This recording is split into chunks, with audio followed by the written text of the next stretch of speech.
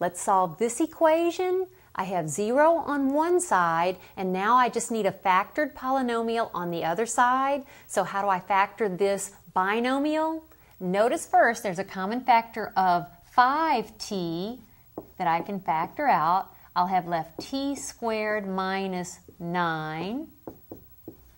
And then this is the difference of two squares. So I'll have 5t, t squared minus 9, factors as t plus 3 times t minus 3. And now I'll set each factor equal to 0. 0 on one side, a factored polynomial on the other side, and I'm ready to use the zero factor theorem.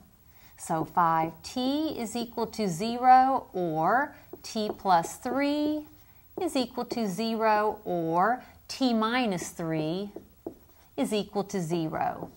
And now let's solve each of these. How do I solve this equation? I'll divide both sides by the coefficient of t, which is 5, and I'll have t is 0. How do I solve this equation? I'll subtract 3 from both sides. When I do so, I'll have t is negative 3. And how do I solve this? I add 3 to both sides, and I'll have t is 3. So t is 0, or t is negative 3, or t is 3. 1, 2, 3 solutions to our original equation. I'll let you check them.